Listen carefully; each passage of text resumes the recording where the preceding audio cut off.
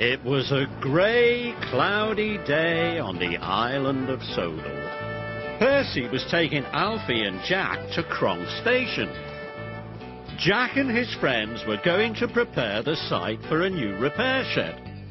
But rain had made the site a muddy, mucky mess.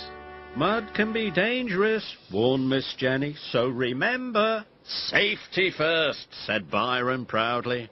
And that means no carelessness, Max and Monty. Yes, Miss Jenny, they clattered. Jack and Alfie were having a wonderful time. Alfie liked mud, and this was the muddiest mud he had ever seen. Mud, glorious mud, Alfie shouted as he spun around. Byron was working very carefully. His cuts were straight and precise. Look at that, he chuckled, a work of art. But no one noticed how carefully Byron was working. Max and Monty were still up to no good. Push my buffers, cried Percy. What do you think of my trench, Oliver? Byron asked proudly. But Oliver didn't answer. He was too busy trying not to sink in the mud. Oh! Byron was upset. He wanted someone, anyone, to say, well done. Max and Monty were still up to no good. Ready, go! Watch out, shouted Alfie, but it was too late. Max broke the water supply pipe. Water gushed everywhere. Suddenly Alfie was sinking into a muddy hole. Help! He cried. I'll get him, clattered Jack. No, shouted the foreman. You'll get stuck too.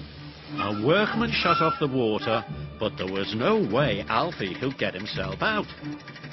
Byron, Miss Jenny cried, can you help Alfie? I'm coming, Alfie, he shouted. Byron could see Alfie was sinking in the mud. Grab my blade, called Byron. Alfie reached out.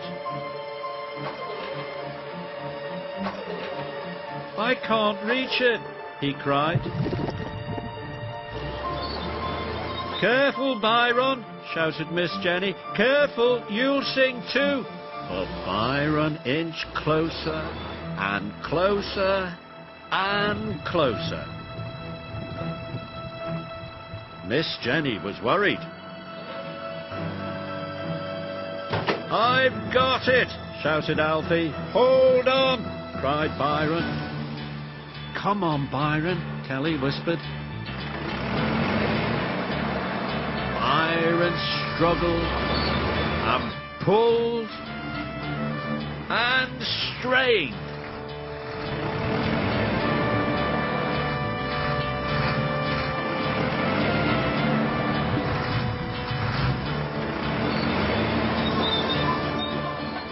At last, Byron pulled Alfie to safety.